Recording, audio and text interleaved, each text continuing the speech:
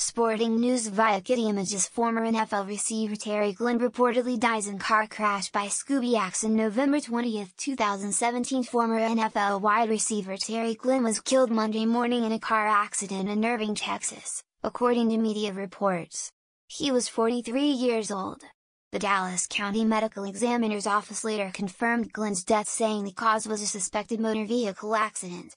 Police say the vehicle that Glenn was traveling in was headed eastbound on a highway and crashed into a concrete barrier which divides the express lanes from other lanes.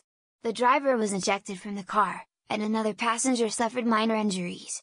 Glenn played for 12 seasons in the NFL with the New England Patriots, Green Bay Packers, and spent his final 5 seasons with the Dallas Cowboys.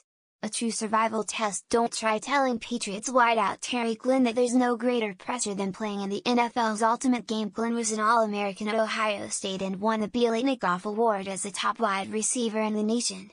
He was drafted by the Patriots in the first round of the 1996 NFL Draft and caught 90 passes in his first season, setting a then NFL record.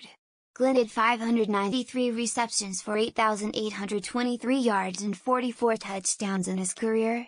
You may like more NFL. Sign up for our newsletter. Don't get stuck on the sidelines. Sign up to get exclusives, daily highlights, analysis and more.